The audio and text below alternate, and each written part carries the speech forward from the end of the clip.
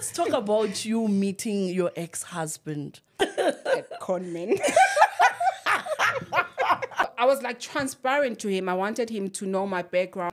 Okay, I was once married before. I told me that, okay, I also have 2 kids. I'm all the way from Zim. I don't know. And he was like, I don't have a wife back home. at home. Like, I didn't even ask you. Up until he started changing. Like, he was abusive. Like, he will say, who are you to get married to a doctor? You know, yes, you are a doctor, but you are staying in my house. How? A Driving my doctor? cars.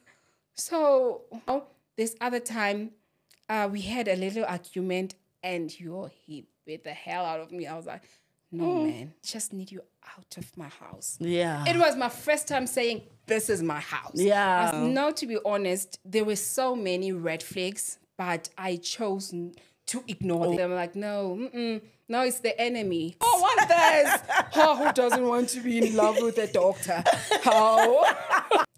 There's something that happened when we went to Home Affairs. But was it not a red flag for you, for him to have all the stories cooked up? Hey, love really blinded me. But did you ever confirm if he's a real doctor? I hear that he was arrested. What? Okay, the very next year, he was shot. You know, because we are still in the divorce process, rumors crept in and they were like, no, Zanele is behind this. Yes.